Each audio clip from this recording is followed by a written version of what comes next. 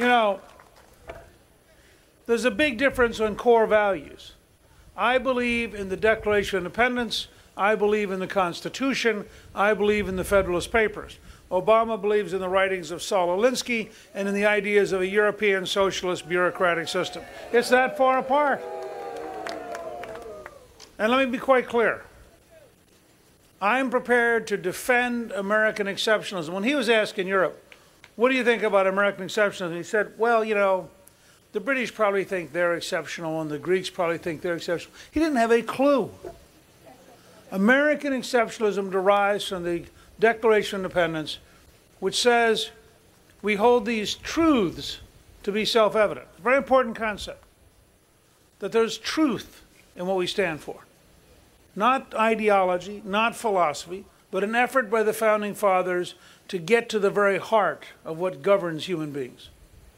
That all men are created equal. And remember, this was a very radical idea. Because in 1776, we were in a world of kings and czars and emperors. And here were these Americans saying, no, we're all created equal. The rule of law is for all of us. And then it says, we are endowed by our Creator with certain unalienable rights. Now, this is the heart of American exceptionalism. We are the only society in history that says power comes from God to each one of you personally.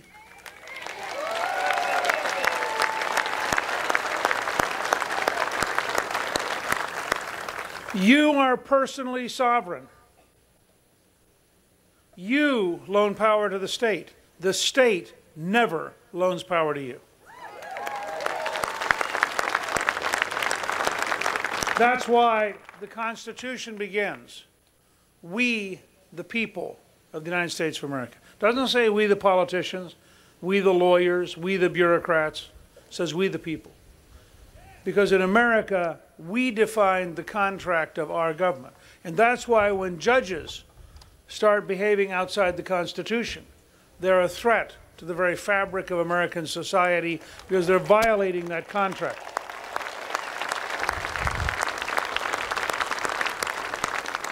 Goes on to say the rights are unalienable.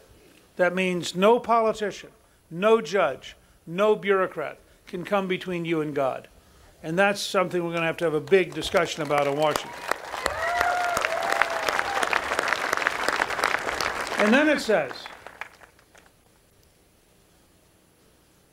the rights among which are life, liberty, and the pursuit of happiness.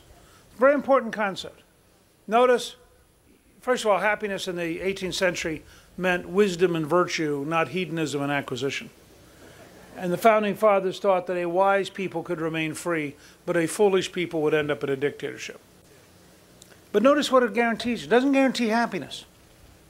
It guarantees the right to pursue, an active concept. So there's no provision for a federal Department of Happiness.